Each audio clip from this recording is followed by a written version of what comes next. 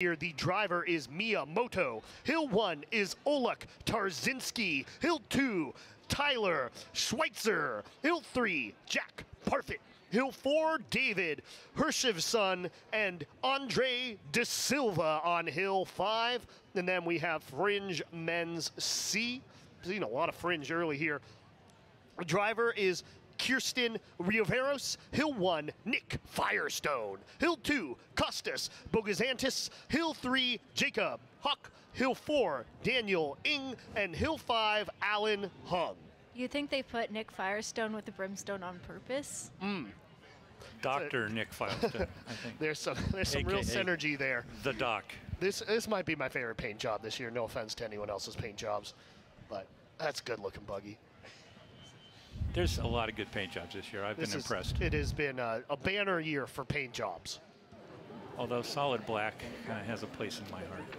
I think you're biased on that one. A little. Mark. I'll admit that. I like the fun paint jobs because it helps when you're trying to tell your pushers which buggy they're going to push at rolls. You can say the red one, the blue one, you know? The black one and the other black one that's slightly wider is what Signu's working with right now. No shade to Signu. There was a time when both Pike and Signu were all just black, black, black, black, black, and we actually got confused, and I think wrong pusher picked up the wrong buggy one time. It was really embarrassing, and that's what you get for black.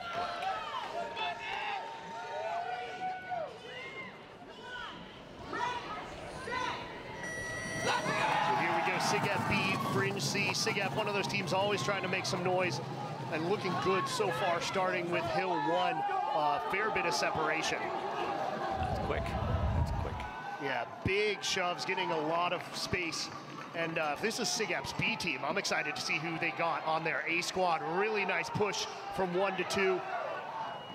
Wow. SigEp has, good buggies that have variable performance and amazing amount of push talent to pull from, so you never know what you're going to get out of them. There's a wild card. Yeah, SigEp far, far ahead there with the Hill 2 shove. This could be a very nice competitive B team time. Of course, the ever important free roll and shoot coming up for SigEp B, but nice to just see this buggy rolling, period, given the issues earlier on the women's side. Coming up to that stop sign at about a 56-second, looking to be about the fastest of the day.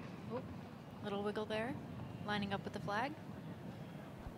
All right, she's coming down, looking good so far. And I don't see another buggy in sight, so it's a dominating roll here. Taking the shoot flag, looks good. Good turn, solid. Yeah, she moved through. Nice red wheels, no wiggle. Little fishtailing at the end. She had a lot of wiggles here, right there by the little crosswalk. Second buggy coming in. Smooth, but not quick. A good pickup there by SigEp B. Hill 3 has been plaguing teams, but just about textbook right there. Only 4 or 5 shoves right here as he gets the transition 3, 2, 4. Fringe C picking up there. Hill 3 as well. SigEp B, the top time right now, 2:13.14. Can they get above that, move on to the top of the leaderboard? Yeah, his pickup was interesting because he knew it kind of got ahead of him, so he swatted at it as it went by. He got a little extra bump there and then managed to catch up. And that's what you do when you get burned. That's the proper approach. And Hill 5 moving very fast right here. Again, 2:13.14, the top time of the day. Looks like they'll be just a touch slower than that. But let's see what we're able to get right here from SigEp B. Clock ticking here to 2:22.56. Nice showing from them. Fringe C coming across here, going over 2.5 minutes.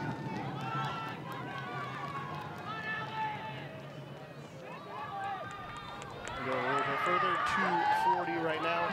Fringe C coming across, hands on the push bar, 2:45.25. Nice. So I'm down here at the chute. There's probably a couple hundred people down here. A lot of dinosaurs from my era. I see Lou from CIA, old alumni from back in the Black Magic days. I see Mr. Spog. He's here. I've seen Mr. Mark, you're old. I don't know who these people are. They're old. They're old. They're just geezers. I am full on geezer. I am full on geezer. But it's always great to see good race day crowds, people coming out, supporting their teams, their family, their friends, enjoying this nice, once again, sunny day. Well, intermittently sunny, we'll call that. Nice clouds going across. I do want to give some more little mechanic fun hints. So we saw Hydra fishtail a little bit in the chute, and we see that some buggies have 2 wheels in the front and 1 in the back. And we'll see that some buggies have 2 wheels in the back and 1 in the front. And so one of the things that teams have to make is which sort of situation they're going to have. 2 wheels in the front means slightly more likely to fishtail. 1 wheel in the front means slightly more likely to spin. So it's an interesting trade-off to make, and lots of teams like to stick with 1. Yeah, that also impacts how the driver will actually steer the buggy as well, which is a consideration that teams look at when deciding what kinds of buggies to build. Yeah, 2 and back is typically better for the push because you have a nice solid platform to push from, and where the leverage you get when you push a little askew on the push bar, 2 wheels in the back help you balance that. Whereas 2 in front, you get a little more squirrely on the push, but generally less likely to spin. And you would say that over the history, trikes 2 and back are slightly quicker, and yet the quickest free roll we've recorded has been Fringe back in the 2010-ish era that had a reverse trike 2 in front. Yeah. For sure. And it is interesting just seeing, though, with that little bit of wobble. Sorry to interrupt there. SigEp B's time comes in at a 2:22.53. That's 0.16 seconds behind Fringe A, about a second behind SAEA. So some of those little, issues like that right there really maybe taking them off of the top of the podium as we see some of these other top teams coming in when there's really not a lot of separation between a lot.